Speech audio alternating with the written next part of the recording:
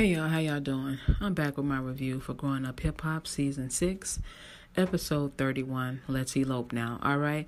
So let's just get right into it. And I'm not going in any particular order this week. I'm just going to go off the top of my head. And I'm going to start with Egypt and Sam. I think it's very unfortunate that Egypt wants to rush and get married to a guy who potentially could be serving a lengthy sentence in prison, okay? Not only could he be headed behind bars, but he is the reason behind the breakdown of TT and Egypt's relationship, in my opinion. People have to sometimes go through things in order to learn and grow. I think that, the thing with Egypt is that she's naive and doesn't want to listen to anybody when they're trying to talk some sense into her. She's a young woman with her whole life ahead of her, and it's like, why would she want to waste her life away on Sam, especially if he's going to be in prison? So she wants Sam and all of us to know that she's going to wait for him if he has to do a stint in prison. The last time I heard, he was looking at like a decade or more behind bars. If he does that amount of time, which I doubt, but if he does, he could come out with a whole new outlook on life. One that doesn't include women, if you know what I mean. So for her to even consider wasting her life away like that, it's just sad. I guess she'll be on the next season of Love during lockup. And all that talk that Sam doing about him not wanting Egypt to wait on him and talking about it'll be over if he go to prison between him and Egypt and he's going to break things off or whatever. It's like, let's be clear. And I think I said this before. The only reason he's saying that shit is because he knows that Egypt ain't going nowhere. He knows that Egypt is indeed stupid enough to wait until he gets out of prison if he goes. Who else going to put money on his books? Who else going to accept his calls from prison? Like, he's so full of shit. And I'm not knocking whatever it is that Egypt feel like she has with Sam, She has a right to be with whoever she wants to be with. She says that he's made her happy, and that's fine. But I'm thinking that she doesn't require much, which is why Sam has probably made her happy. I feel like she allows him to think for her, speak for her, and whatever he says, she just goes along with it. Just like when he was telling people that TT wanted him. Egypt believed that shit, didn't she? Correct me if I'm wrong down in the comments. And I said before, I feel like Sam came in as an opportunist. He knew who Egypt's parents were. And he also saw Egypt as somebody he could, take advantage of because she was so naive. And also, I feel like he may not be that into girls, which is probably why it seems like Egypt is slowly transforming into more of what Sam may be into. And when you look over their relationship, it's almost as if he didn't want her to be close with anybody like her cousins or her friends. He wanted her all to himself so he could control and manipulate her without any interference from them. Remember that season when he was calling Egypt Trepper or some shit like that? I believe it was a name, with a mixture of Tretch and Pepper's name. So that was like a code name when he would want her to act stupid, right? Correct me if I'm wrong down in the comments. And then when she got into it with Brianna, it was like Sam, he was so happy. And he was so happy when he went around telling people that TT wanted him, knowing damn well she didn't. And plus, he had a couple of kids, no money, not even his own place because him and Egypt was staying with Pepper. So it's like, why would anybody but Egypt want to fuck with Sam? TT didn't want him. You know what I'm saying? Why would anybody but Egypt want to fuck with Sam, especially when he got his ass up on stage at her event, singing a fucking homemade ass song, talking about, I'm not straight, but I'm not gay. It's just ridiculous that Egypt can't see that, Sam is the root of the issues that she's having. So she went to go have a conversation with TT. And the only way TT was, said that she was going to try to forgive and forget was if Egypt was willing to see where she and Sam went wrong. But Egypt doesn't feel like it's on her or Sam. And TT doesn't feel like it was on her either. So I'm not sure how they're going to move forward. The way TT was explaining it, she felt like it was all about Sam's encounters with other people, which have been negative, and how Egypt has reacted to him. So she's saying that, the both of them, her and Sam, do hurtful shit. And Egypt claims that,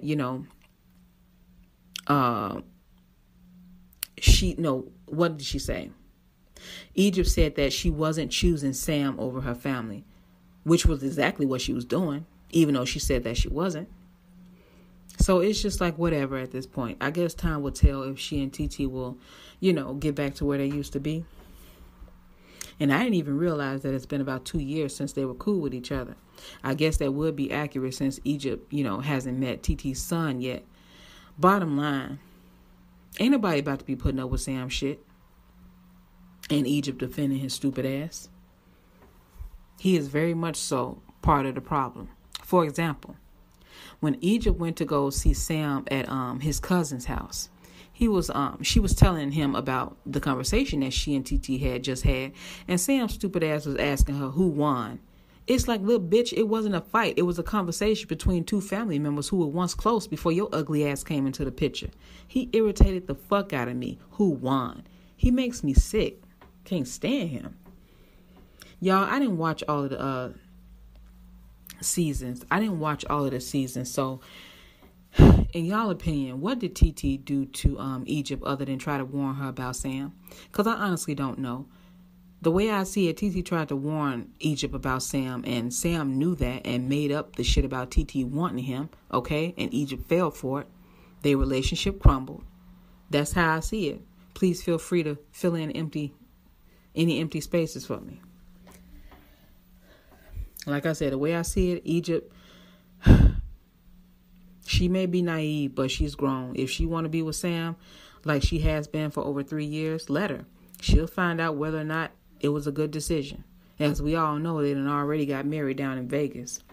I feel like she rushed it just because TT had got married and wanted to prove, the naysayers wrong about Sam and her. So she went and rushed to get married.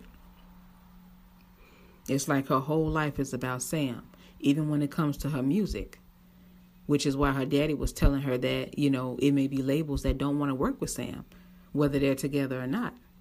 It's like she tries to force Sam on people and don't have her own identity. Just because she fuck with Sam don't mean other people have to. And if they decide that they don't want to, just like TT and Brianna did, they gonna not fuck with Egypt too. And she just got to deal with that. So Egypt was talking to Sam, and he was telling her about his case or trial or whatever being pushed back further. And Egypt decided that she didn't want to allow that to get in the way of them getting married. So she told Sam that she wanted to marry him now and felt like, they should elope. I mean, they grown. They going to do what they going to do. So, I'm tired of talking about them. So I'm going to move on to other folks. It wasn't much going on in this episode, though. So, y'all, let's talk about Angela. Angela decided to go and see a doctor to talk about freezing her eggs, okay? Vanessa went with her. However, she couldn't go up into the actual office with her, so she waited down in the car. And I would have bopped Vanessa across her damn head, because she had Vanessa had Angela thinking that she was going to go up with her to speak with the doctors and stuff, and she said that she couldn't because it was real exclusive. It's like, why did she wait until they pulled up, in front of the place to say that? But anyway, Angela found out that the process cost about $9,000, $9,000 to $15,000, I think. The process consisted of her taking 3 shots per day for about 10 days, I believe. And Angela hates shots, so she's frowning upon that. The doctor told her that sperm would have to be injected into her eggs or whatever, and she asked Angela if she had a donor, and she didn't, which was why she was there to find out about freezing her eggs until she found a donor/boyfriend. So the doctor did an ultrasound on Angela while she was there, and Angela went up in that dress like she had just came from prom. But anyway, the ultrasound looked really good. Her uterus looked good. She had a nice amount of eggs, and it was possible that she could, hold off before freezing her eggs. So it's one more step that she has to go through to determine it, which is like a test having to do with her hormones. So that was pretty much it with that. She basically just want to make sure that she can have more kids when she gets ready to. And, when she gets herself a man, I guess, because her son, SJ, really wants a sibling. And I don't blame him. It can be lonely being the only kid sometimes, I'm assuming. So, y'all, Let's move on to Lazy. Lazy Bone went to meet up with Egypt and Sam at the studio, and Lazy wanted to see how Sam was holding up, facing 4 felonies. Of course, Sam's mouth was saying that he wasn't sweating it, but if he ended up having to do time, he gonna be singing a different tune. And Lazy felt like Sam, needed to adjust his attitude because he don't think he really get the seriousness of it all, or the seriousness of just being in prison with no freedom, never being able to bend over, especially in the shower, having to eat and sleep when people tell you to, So anyway, Sam was telling Lazy Bone how he don't want to just be writing music for Egypt and Pepper. So they started talking about music. So he was saying that he was writing music for the both of them, but he wanted to be an artist as well. He was like, he didn't want to have other people get in the crowd that he deserved, okay? And it's like, if you want to be an artist, why you out there doing stupid shit? Real artists ain't out there catching 4 fucking felonies and stirring up bullshit. But anyway, there wasn't much going on with that scene. Egypt met up with him at the studio, pretty much talking about the same shit about how she hope he doesn't have to do time, but if he does, she's going to wait for him, and blah, blah, blah. So we going to move on. So y'all, like I said, I didn't put this in no particular order this week. I'm just going off the top of my head, but I guess I done saved the worst for last, which is Savannah and Cree. I honestly don't even know why they, just didn't keep them off for the remainder of the season, Cree called herself going over to Savannah's place to give her a talk, but it's like, who the fuck gonna give her, who gonna give her a talk? Both of them was in the wrong that day of Twist's party. Savannah came with the bullshit and Cree went along with it. Fuck all that, I'ma have your back in public and tell you wrong in private. She should have told her ass was wrong in public too. Just cause Savannah was with the shits didn't mean that Cree had to be. Both of them acted like animals. And they shouldn't be invited to shit else, in my opinion. And shouldn't be allowed to film anymore. Especially Savannah, cause all she do is star shit. She miserable as fuck, disrespectful, and want to fight like the animal that she is. Human beings shouldn't have to be bothered with her ass. Not until she goes somewhere and learn how to act like one.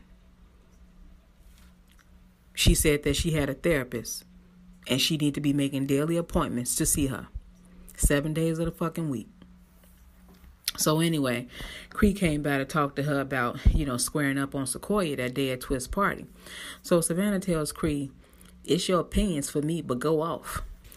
But anyway, Cree was telling her about exuding black excellence and how they need to, I guess, use their words to get their point across instead of violence. Says the bitch who went running across the backyard like a football player to go get little old Sequoia. How the fuck she gonna try to tell Savannah about herself when she was co-signing the shit that Savannah was doing? Especially talking shit about that girl's son. Either way, Savannah was in Savannah mode, not trying to hear nothing nobody was telling her. Oh, I don't give a fuck, blah, blah, blah. When Cree got there, Savannah asked her how they were going to open the wine because she didn't have a corkscrew. And Cree asked Savannah why she didn't have a corkscrew in her house for wine. And if you ask me, she don't need to be drinking shit but water. Because her thinking is already impaired. And at the end of the day, what the fuck she need to pop bottles for? To celebrate what? Ignorance? So she said that, she was going to work on her anger and start talking to her therapist more about it, I guess. So she has issues with her parents and she has behavioral issues, okay? They showed us a clip where she was talking to her therapist one time and she shared with us how she used to play on a basketball team or whatever and her mom was the coach.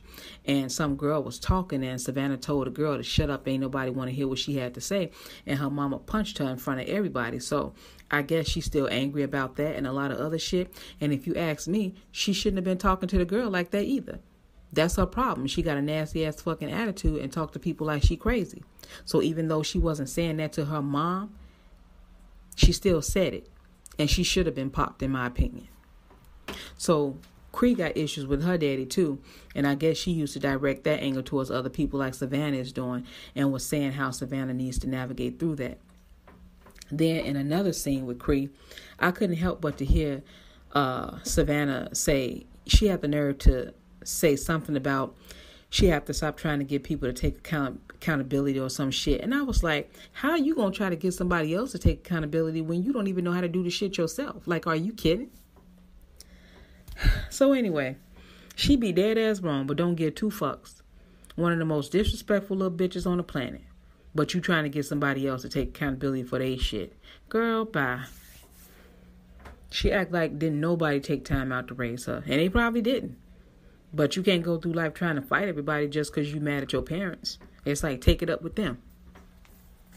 Because one of these days, if she don't get it together, she going to fuck around and square up with the wrong person. And they going to knock her ass into the fucking next century. Everybody ain't going to allow Savannah to be Savannah. And she had the nerve to say that she had the nerve to say that she already had a great attitude that day, but Sequoia was trying her. That's some shit she told herself so she wouldn't have to take accountability for how she acted, because Sequoia didn't do shit to that girl that day. Savannah came there ready to fight. Sequoia didn't. That's why Savannah walked up to that girl like she did, got in her face, started talking major shit, and then mentioned her son. So when she says she been working on her, I question how hard she been working. And exactly what has she been working on? Because it couldn't be her attitude. Couldn't have been her attitude. And when it comes to Cree, she needs to lead by example. Don't be with the bullshit in public, then try to say something different behind closed doors. Because if she going to be hanging with Savannah, knowing how Savannah act, and participating in her bullshit, then she just need to be quiet. If Savannah acting stupid at the cookout, then you need to tell her ass acting stupid at the cookout. Otherwise, it's just like you condone her shit and you with the shits. Y'all, I'm about done with this review. Everybody got on my nerves. But anyway, thanks for tuning in. And don't forget to like the video and share it. And please do consider subscribing if you haven't done so already. And don't forget that True Tea merchandise is now available over at Teespring. The link is right underneath the video and also in my bio. Y'all take care, and I'll chat with y'all in the next one.